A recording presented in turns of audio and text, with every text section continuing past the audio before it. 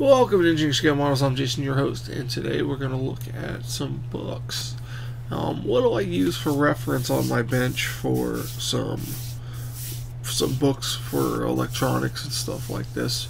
First, I like to talk about what I do notes-wise. I take a lot of notes for reference, and I like to use these engineering books. If I put the camera on, you'd see them. These are engineering books. These have grid paper in them, and you can write in them, and they have a nice table of contents in the front here.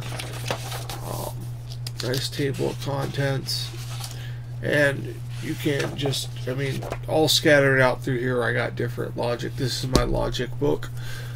I also have one for schematics and stuff. These are great. Here's a barcode if you guys want to get one. It's a Vila Pro cover. Let's see. What does it say? Does it say anything about the book? It's instructions for a lab notebook. And it talks about general purposes of a lab notebook. I don't follow any of these, but it's good to take notes, and then, I can go back and see how I was thinking and see how that was how I did something. So I have two of those. I have one that's full, and then I have two that I'm currently working in.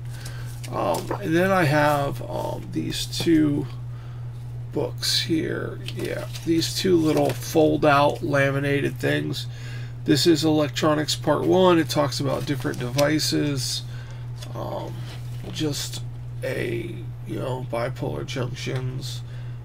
Looks like some MOSFET stuff. No, these are all transistors. MOSFETs supposed to be on the next one. And then we have a common emitter amplifier, a nice long section of stuff. And then, we got common base amplifier, common collector amplifier, transistor as a switch, differential amplifiers. So this is pretty good. It's got a good amount of stuff on it. And then they have a part 2 that talks about just using different kinds of chips. I believe these are op amps right here. We got field effect transistors. Then we got some MOSFET operation, how the MOSFET is designed. It's just a good reference material if you need some reference material. Here's some more stuff on how MOSFETs, you can use those to create amplifiers. And then we got some JFETs and MOSFETs over here. And then we got another section on op amps. And then I have circuit analysis. This is good if you are confused on how a circuit works. This has your resistance and conductance, Ohm's law, open and short circuits, Kirchhoff's voltage law, and Kirchhoff's current law. I always have to refer back to those. Series and parallel circuits, series circuit dividers and current dividers. And then we got some analysis methods with the nodal analysis. Then we have just inductors, capacitors, solenoid power, impedance and admittance, frequency response.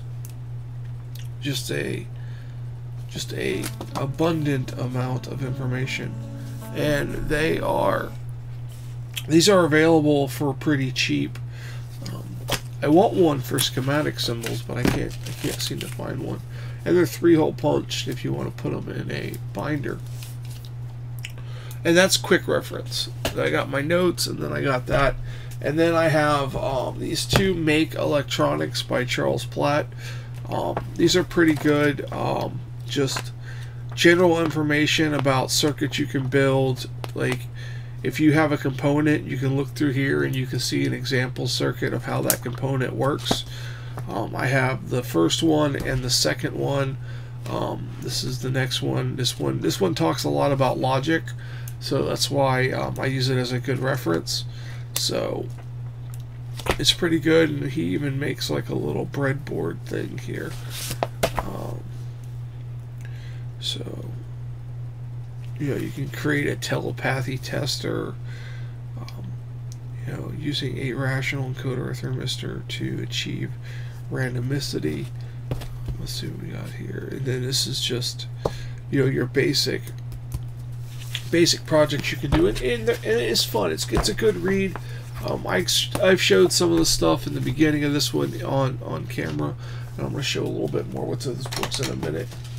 Now, for component reference, I have Encyclopedia 1, 2, and 3 of the Make by Charles Platt, and then on some of these is Frederick Jansen. But Volume 1 covers resistors, capacitors, inductors, switches, encoders, relays, and transistors. This is a wealth of knowledge on how these components work. So if you are having a issue, like here is how a bypass capacitor works. So you have the pulse input, pulse output, and with the bypass capacitor it gives you a shorter, narrower pulse. So we have here potentiometers, inline resistors. I love inline resistor packages. There's just a wealth of knowledge. We got some dip switches here, but these are just a wealth of knowledge, and it's not that much for all 3 books. And if you're going to mess around with electronic components, at least if you want to do basic stuff, Volume 1 with the understanding of resistors, capacitors, inductors, just those 3 alone will give you a lot of basic knowledge of electronics, and then having transistors in there is very helpful. Then encoders, relays, and switches is good if you want to make some stuff that turns some stuff on. And then you have number 2, which is your LEDs, your LCDs, audio, thyristors, digital logic, and amplification. This falls more into what I do with the digital logic and LEDs, and I don't really mess with audio and LCDs. Thyristor is normally used for working with mains electricity. I try to avoid mains electricity at all cost. Not a fan of it, but it's just a wealth of knowledge in here. Some flip-flops, counter circuits, 7-segment displays on how to make them work. Again, it's a wealth of knowledge. Here's some LED displays, some more stuff on getting them to work. So how a 7-segment decoder works, that's a 4543. Not sure what that is. I'm pretty sure it's a CMOS chip. Yeah, it takes 5 to 18 volts. It's a CMOS chip. There's some things it doesn't specify. It just gives you a part number, then you got to go hunt down the data sheet. But like I said, you can find a equivalent in a 4000 series or a TTL chip from the 74 series, because they have the HC series, which is a form of CMOS. And then you have number 3, which is all about sensors, and this is pretty good. It does cover some things like rotary encoders again. And then you have tilt sensors, gyroscopes, liquid level sensors, NTC thermistors, temperature sensors. So this one is the thinnest book and my least used book. I reference it for some things, but I don't use a lot of sensors. I like to keep my stuff simple. But in the traffic lights project, I'm probably gonna dip into here and get into some sensors and get some values, maybe from a PIR or whatnot, to see a car pulling up or whatnot and things like that. But let's take a look at this first book here and take a look at what's in here, and I'll show you something that I do. If you look here, in here I have stuff that's highlighted. This mainly if I do a video, I have points that jump out to me, so I'm not just reading word for word. But it starts out you know, it starts out very simple. You know, most people that are going to jump into electronics. Let's see if I can fix this lighting.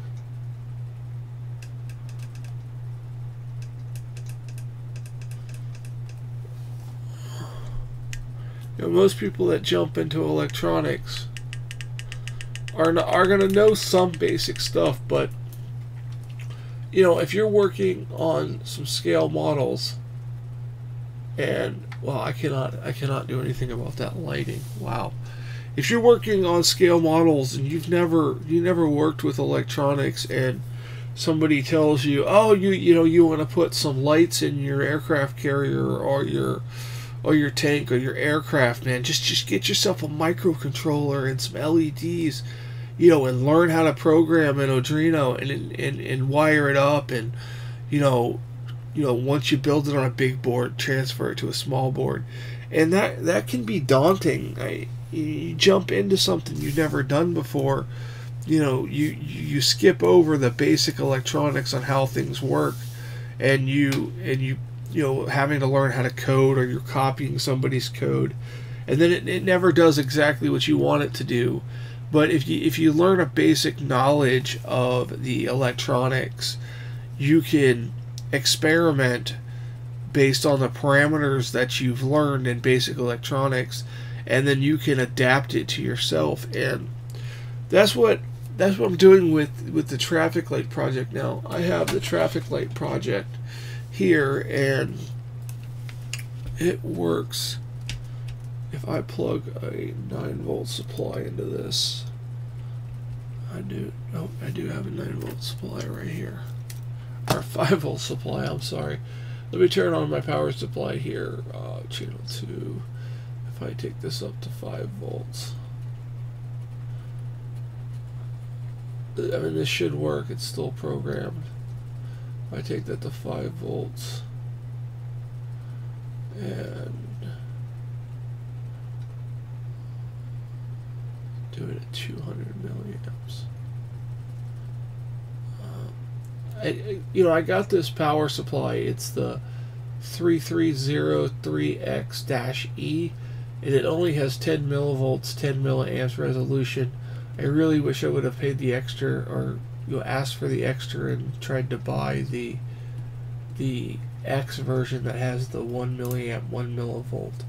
So I'm going to plug this into my Arduino here, and I'm going to turn this on and hopefully not blow anything up. Yeah, it turns on. Look at that. So if I can adjust this, I don't know what, but it's hard to see. You can see the green's on, that side's red, and it's moving. It's moving pretty fast, but I can turn the potentiometer, and I can make the green cycle longer. The yellow cycle will always be the same. But you know, this is a simple project. This isn't that hard, but it does take an aspect of coding in the Arduino that is, you know, beyond beginner, you know, with the functions and the interrupts and things like that. And I'm trying to explain that and teach that. You know, I have a video week coming out on this project. So it seems like a simple, basic project, but you know, I feel like when I explain this to people, I'm glancing over what the basic electronics are. So I want people to understand what basic electronics are. And there are a numerous, fantastic number of channels out there that focus solely on electronics. And I'm going to focus more on just using them in scale modeling, so very low current, very small circuit packages, eventually using surface mount and things like that. But let's put the traffic lights up here. Oh, that power supply's already working out. Okay, let's put the traffic lights back up. And now let's look at something I used basic electronics for that I didn't use a microcontroller. I actually could have used a microcontroller, and this has been featured in other videos. This is my little code crack game. I need 9 volts for this, so we'll go channel 1.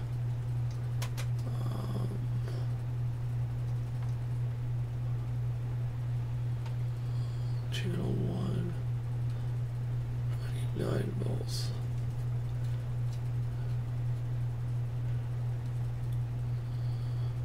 No, I definitely need 5 volts. Yeah, so I'm going to use channel 3.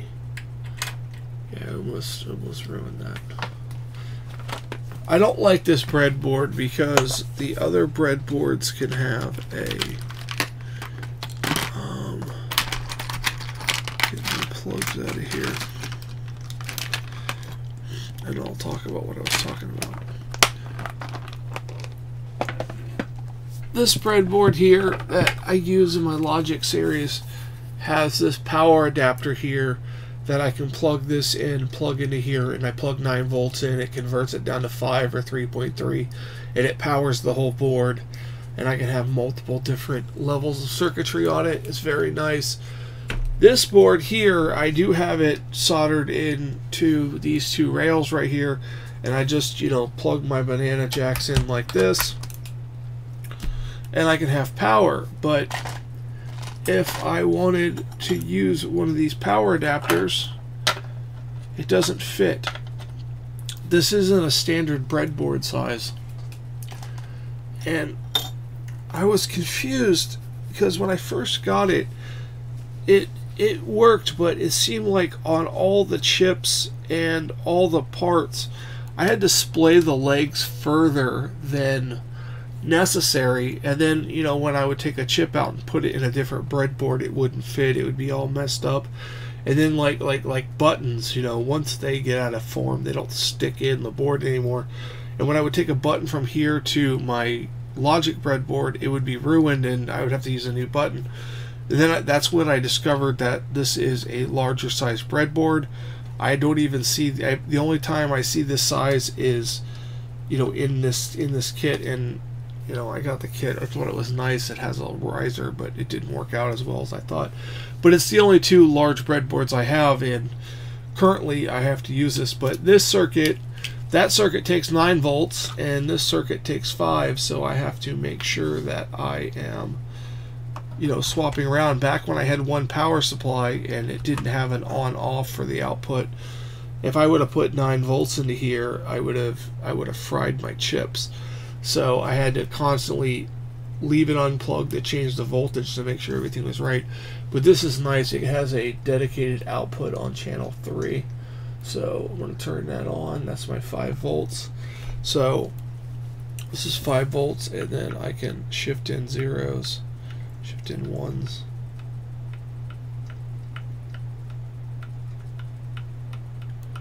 You know, I can make it do all these cool things with this rotary encoder. In this, a rotary encoder, excuse me, a rotary encoder is used primarily with a microcontroller, and you know, you decode the data and clock pin, or A and B channel.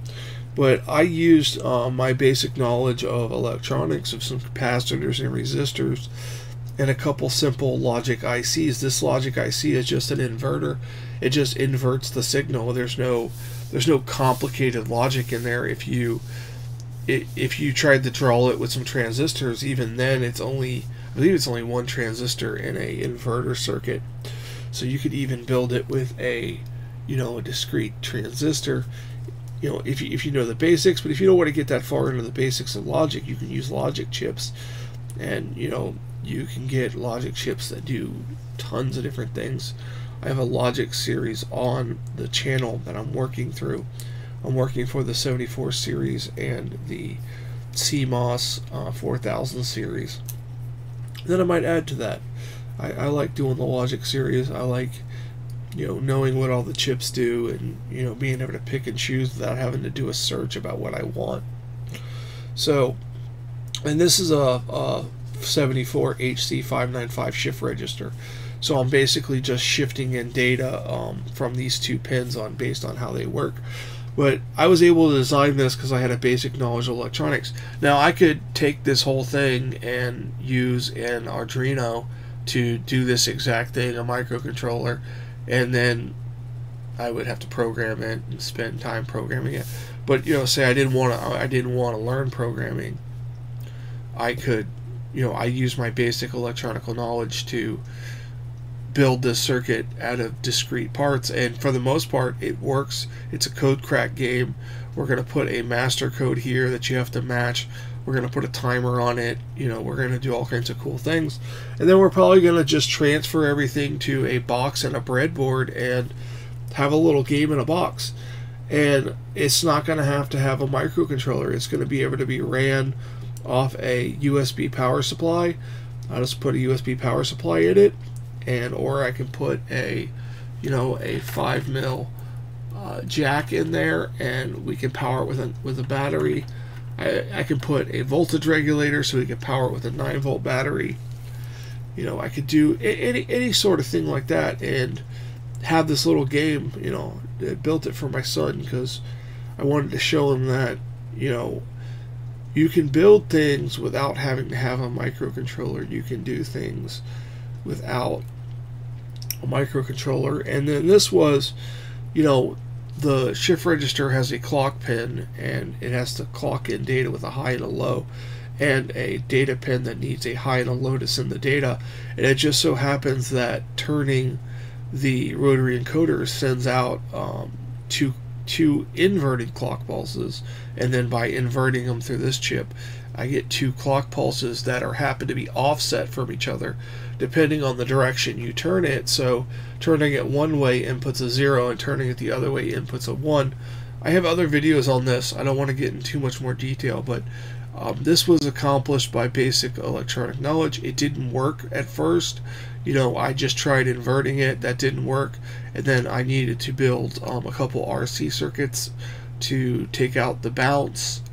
And it worked great after that. So it worked fantastic after that. So, and I didn't have any more issues. It does have a hidden bit, but you know, we're starting to think that the hidden bit is not a downfall. It just makes it a little bit more difficult, which it is a code crack game, so difficulty is key. You know, and we can expand on that with no microcontroller. We can use, you know, we can put some memory in it, and it could use a counter every time you matched a circuit, you leveled up, and it outputs another code from the memory, and you could, you know, try to get through all the levels and things like that. And all this is stuff you can learn from a, you know, basic electronics book. This covers most of everything I did in there. It may not go into the exact chips you need, but it covers, you know, how RC circuits work, how inverters work, some basic logic. I don't know if it covers a shift register, but there's tons of information out there on shift registers. It's a very, very common chip. It's up there with the 555 timer. And another thing is on my logic board here. Let me grab that out. On my logic board, I have my logic circuits. This happens to be a D latch. See, this is one of the switches that I stuck on the other board, and now it's messed up. Now I'm not going to get this in the right spot.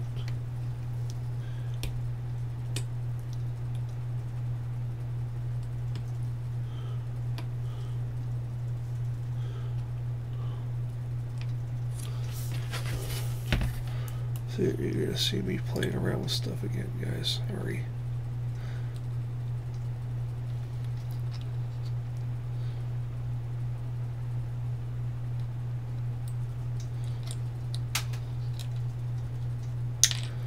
Probably be best to just put another one of these cheap buttons. So you get like...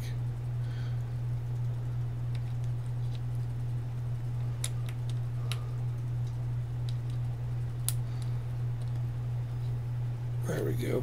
Hopefully that's stuck on there. And I spent all that time putting that button on there, and I'm about to take this circuit off and move on to the next circuit. But a lot of times when you're working with logic, you have logic chips that need a clock input, and a lot of people think that, oh, I need a clock input, I need a computer or a crystal oscillator or things like that. Well, you know, some basic electronics, you know, a 555 timer, like in this circuit here, and I'll power this back up. As soon as I turn it back to 9 volts. 9 volts. So I'll power this back up, if I powered it up in the first place. I'll power this back up and watch up here with this light right here. Hopefully you can see this LED, and it'll start flashing. And that is a simple clock circuit that I built, and I have a pretty high resistor in there because the light's not lighting very bright. But I actually was driving it without a resistor for a little bit on accident. And if I can move this potentiometer here, right there, I can make it slower. And it's real slow now. And then I can turn it this way, make it faster and faster, and so fast you can't even see it going on and off.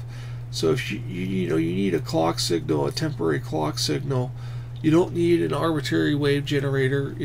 I use that for clock signals, but you can use basic simple electronics. This is a 555 timer, a potentiometer, a resistor, and two capacitors, an LED, and another resistor, and it's a basic simple circuit. You can go on YouTube and you can go, hey, I need a 555 timer, an astable multivibrator mode, and there'll be 100 videos on how to build this circuit.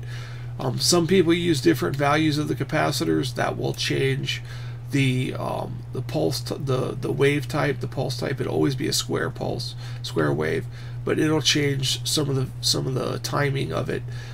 I use a 2 meg pot, and what do I use in that? That is a 1 microfarad capacitor.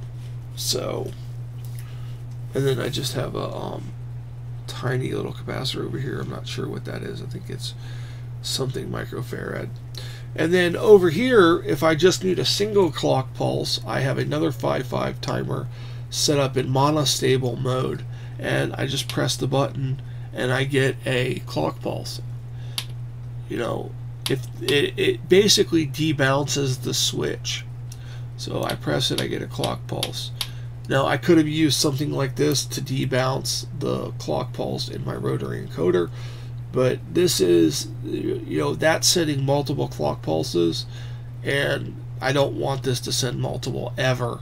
So this works great. If I double click it, and if I do realize that it is too sensitive and I'm getting 2 pulses out of it, I can change the value of my capacitors and get that pulse a little just more a longer pulse, but I like a quick little pulse.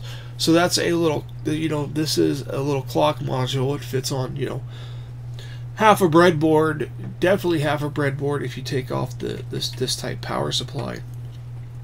But I always end up having a base set of circuits up here, a base set of clock signals, and then I work on these 3 boards for my project, just in case I need to bring something in from a 555 timer.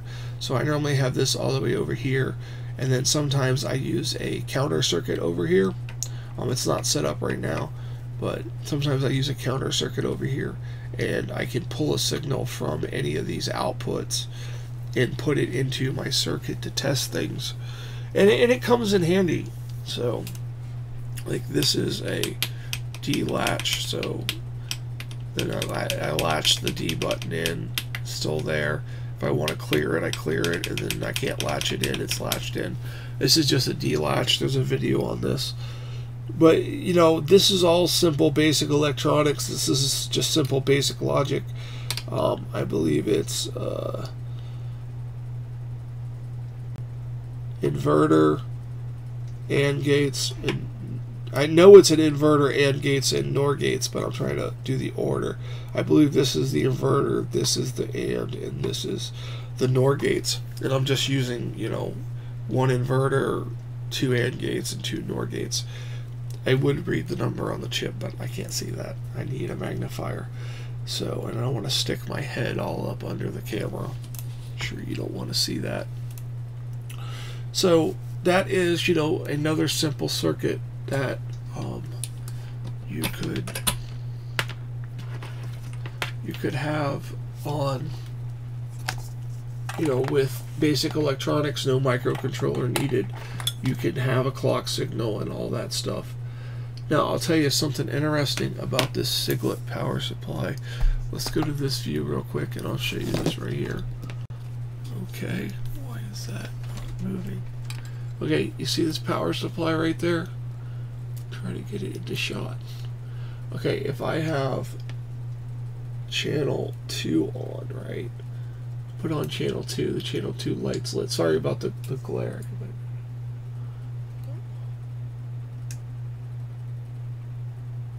Okay, so I have channel 1 set for 9 volts, and I turned on channel 2.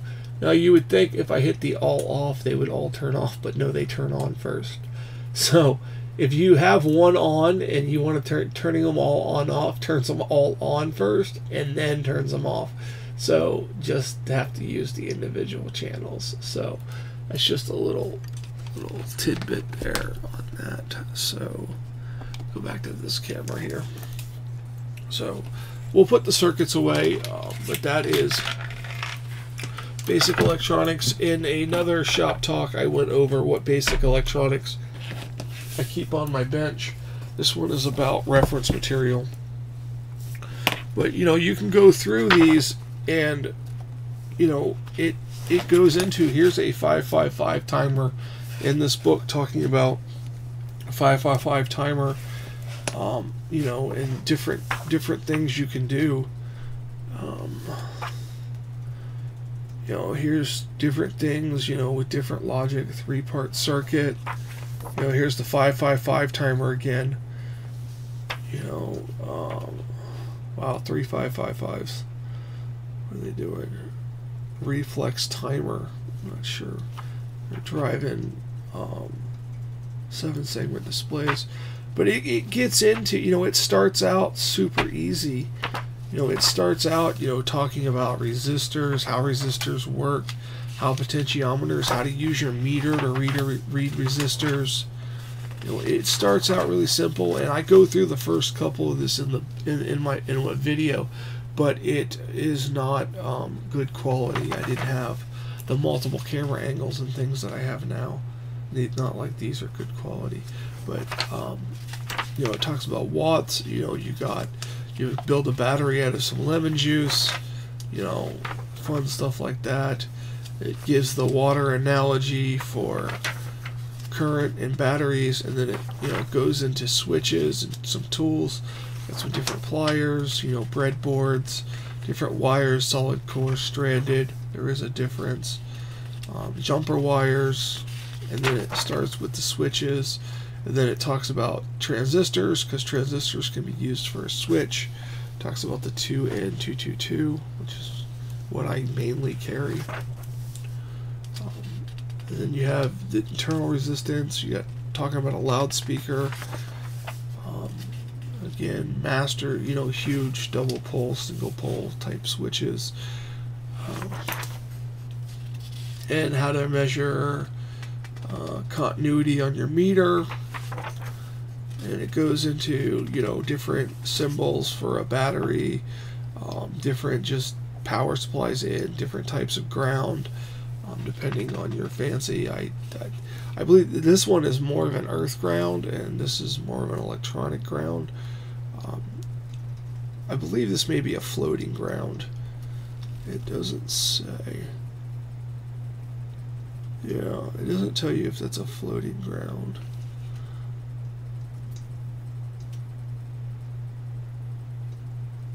No, it doesn't tell you if one's a floating, but you know, if I recall, this is a floating ground, and this is an earth ground, which an earth ground would be plugged into, you know, like your earth ground on your power supply. Which actually, I can turn that off now. So, you know, more about resistors, and then, you know, investigating relays. You know, relays. A lot of people like, you know, turning things on and off with a relay. You know, you have, you know, the relay connected to mains power, and you want to use a little electronic switch to turn it on at a certain time or turn it off at a certain time, or when you press a button to turn it on and off. You know, relays are great for that. So, and then the inside of a relay, so you don't have to take yours apart.